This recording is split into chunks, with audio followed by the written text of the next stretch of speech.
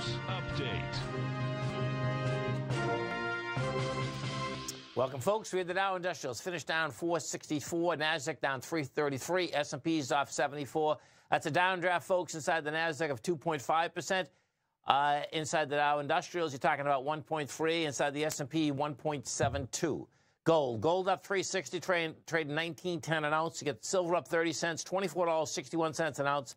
Light sweet crude flat, $91.88 a barrel. Notes and bonds. The 10-year note down 7 ticks, trading 126.07. The 30-year off 19 at 152.12. And King Dollar's up 174 ticks, trading 96.198. Euro 113. Again, 114.99. The British pound 135 to 1 U.S. dollar.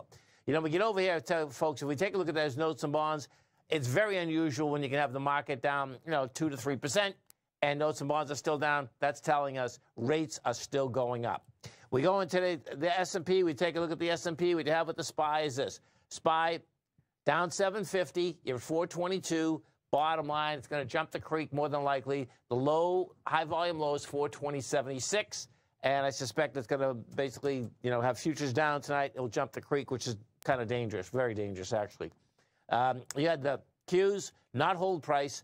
And the Qs, and we brought this up at the program, folks. This is pretty dangerous because there's a couple different ways that, you can do price projections. And one of them, that's pretty consistent is you take the consolidation, you take the bottom of it to the top of it, and it's like we broke it, and now it's sticking out like a sore thumb now. Is 297, 324 to 324. We're next to it, 297 sticking out.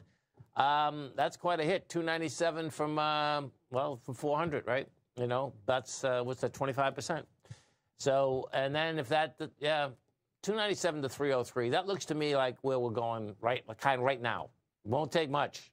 That's to get into that point. That's for sure.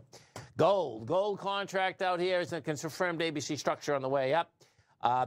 That being said, this is still so tricky inside this gold market because it's in a confirmed ABC structure up. But when you take a look at even the dollar, it's like, okay, man, this dollar looks like it wants to go higher once again. We'll see where it shakes out. I mean, the only things that were green out here, no doubt, your commodity equities. The rest of this market is red in a big way. Have a great night, folks. Have a safe night. Please tell your friends about TFNN. Tell them to come on over tomorrow morning. Tommy kicks us off 9 o'clock in the morning. It's a great show. Have a great one, folks. Have a safe one.